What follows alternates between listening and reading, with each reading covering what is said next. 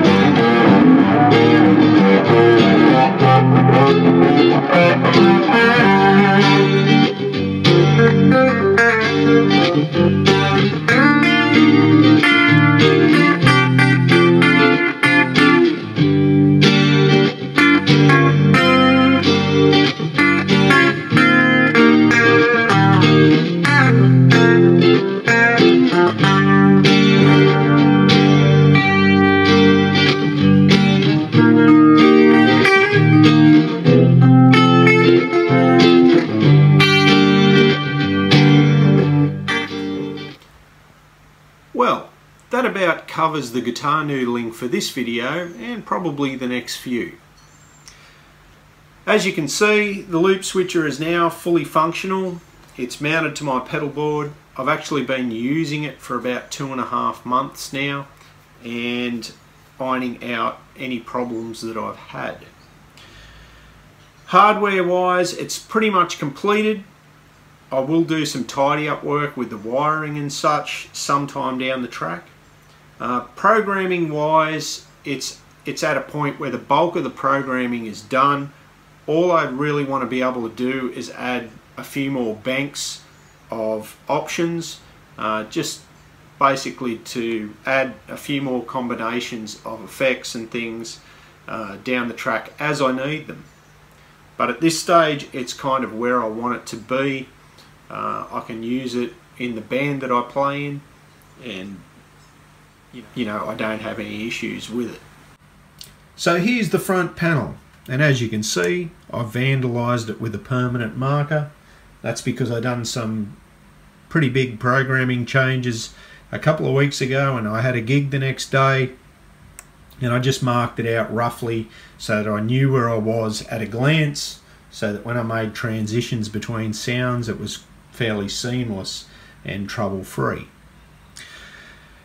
And that's the cool thing about this. If I don't like where that bank button is, or I want 2 bank buttons, I can always program any buttons I like to do whatever task that I want them to do within this piece of equipment, because every button just goes to an input on the Arduino board, and then every set of relays and LED is connected to an output on the Arduino board. So it's very versatile in that way, and many of you would know that already because you've seen what I was planning previously, or you've probably got some Arduino experience.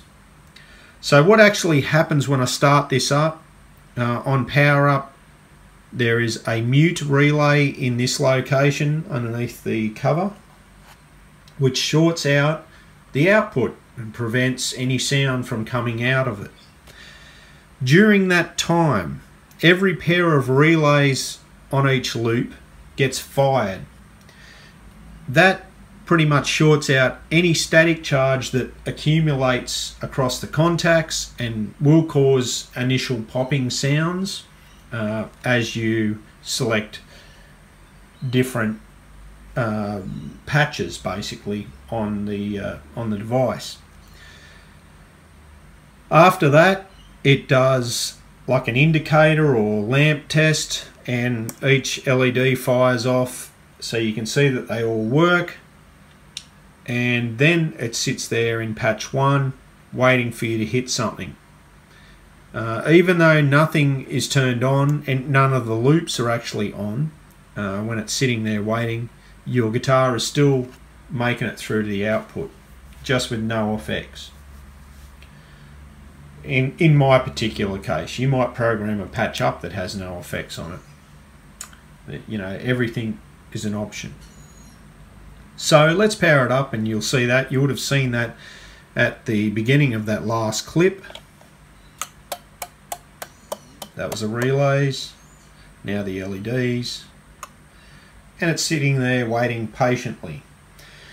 Now I can press the clean button, which is what I normally do, and I could program that up in the void setup and actually have it go straight to that patch right at the get-go. But I prefer just to let it do its thing, and I'll leave it with no patch enabled. Sometime down the track I may want to do alternative things. I may even program it up the way I just suggested.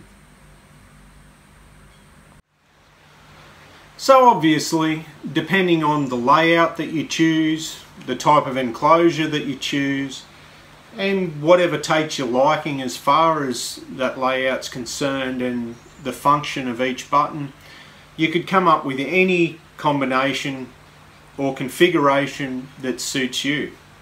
Anyway, let's open it up and I'll show you what it looks like inside.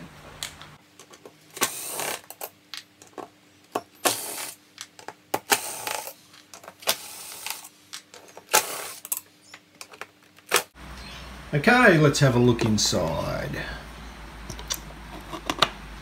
So those who've seen the previous video will find this kind of familiar.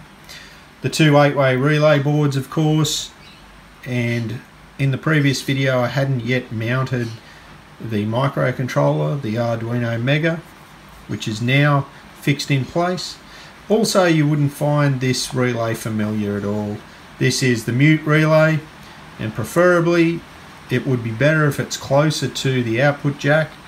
In hindsight, a different shaped enclosure would have been more of an advantage to me. Something long and slender would have been a little bit more ideal. It would have spaced things out, got the microcontroller further away from my signal path and things like that.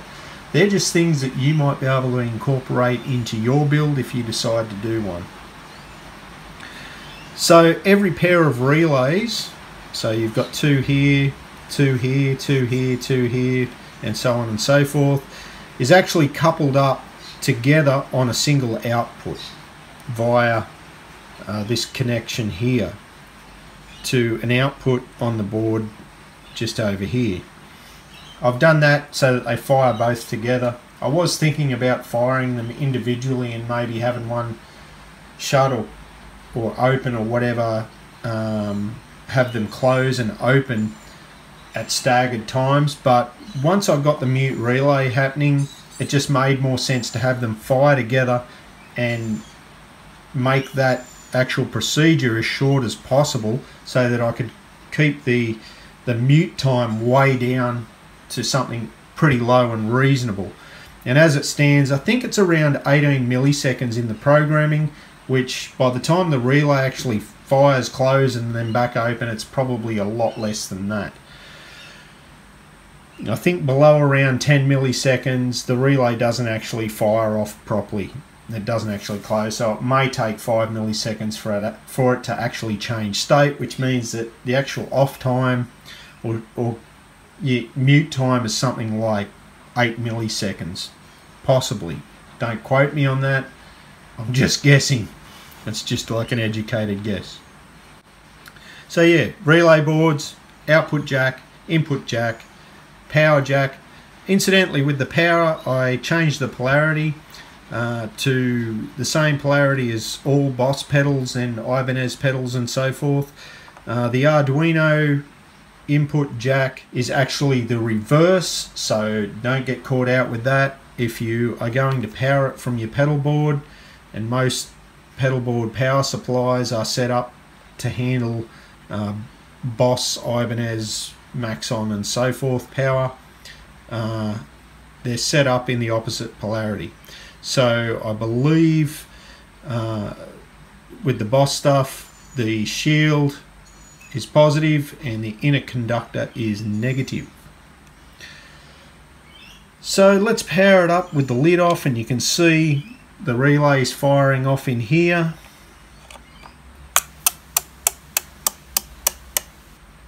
So it's done that whole thing. The mute relay is just let go, so it was closed for the entire process. So now it's sitting there waiting to go. No relays are firing anywhere. It's open circuit. So I'll hit the clean, and as you can see, these two here fire. If you're lucky, you might see a little flash over here. I'll just switch and you can just see a momentary flash around this area, which is coming from our mute relay. I'll fire off another one and you should see that little flash, hopefully. So the relays are actually quite noisy when they fire. You can hear that clicking sound, but none of that actually makes it through to your amplifier. It's pretty much deadly silent because of this little guy actually being closed circuit and shorting out the output as the relays change state. There is one other little option that I've programmed in on this, and if I actually hold in